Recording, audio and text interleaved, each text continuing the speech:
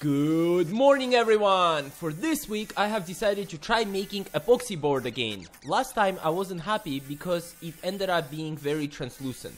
And to top it all off, there weren't enough sparkles in it. So this time I plan to remedy that problem. However, I have run out of natural cool looking live edge wood. Thus I resort to the next best thing. I use scrap pieces of wood unfit for any project to make a live edge look alike. This way if project fails, I do not feel so bad about wasting wood that was garbage anyways. So I took my trusty jigsaw, set it to 30-degree angle and proceeded to fabricate live edge. Once it was ready, I have realized it looks too fabricated and needs to be natural looking. So out came the belt sander to give it more curve-like and natural look. Not to mention the extra scratches incurred on the wood from the sander make the epoxy stick even better. If anyone knows how to minimize sawdust, however, while using the belt sander, please let me know. I was covered in sawdust from head to heel and I couldn't even walk without just being a cloud of sawdust.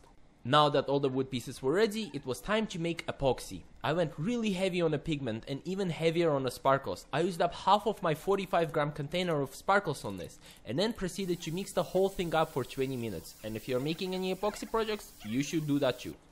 And then I poured it and I was shocked to find out that I couldn't see any sparkles, but I held on to hope.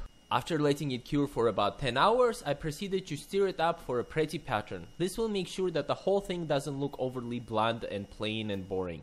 After waiting for another 3 days, I proceeded to smack epoxy out of the mold. Using pre-made molds is actually more fun than making one yourself because self-made ones create too much waste and they're a little bit more harder to smack the epoxy out of. Once out of the mold, I proceeded to plane the board. Note of advice, my planer hates epoxy. I do not know if any planer out there likes epoxy. My poor planer kept getting choked up and I had to clean it out after every 3 passes. I promised myself that if this board ends up going as I envisioned, then I will stop making epoxy boards.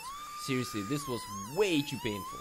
Once the whole thing was properly planed, I proceeded to cut the ends off. They make excellent bookmarks and also somewhat decent rulers actually, so if you're doing this, do keep those cut off edges. Now it is time to route the edges so that they look nice. And once again, I'm reminded why I really hate working with epoxy. Wood shavings coming off of a router are manageable. Epoxy shavings get all staticky and stick to every single conceivable surface and are very hard to vacuum.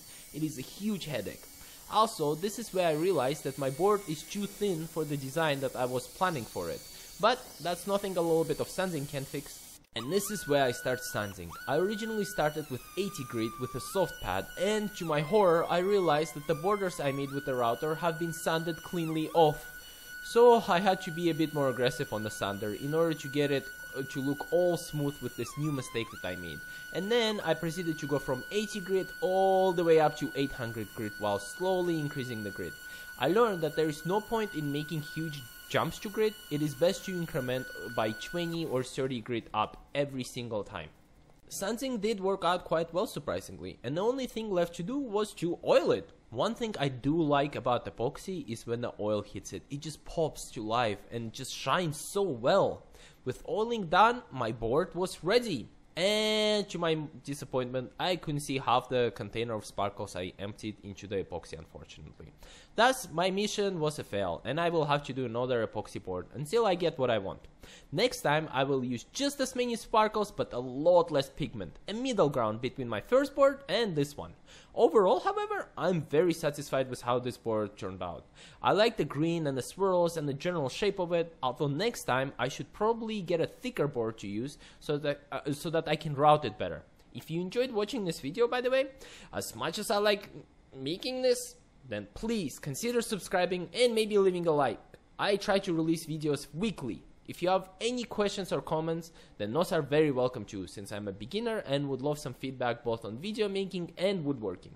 Thank you so much for watching and I will see you next week for another fun project. Bye bye!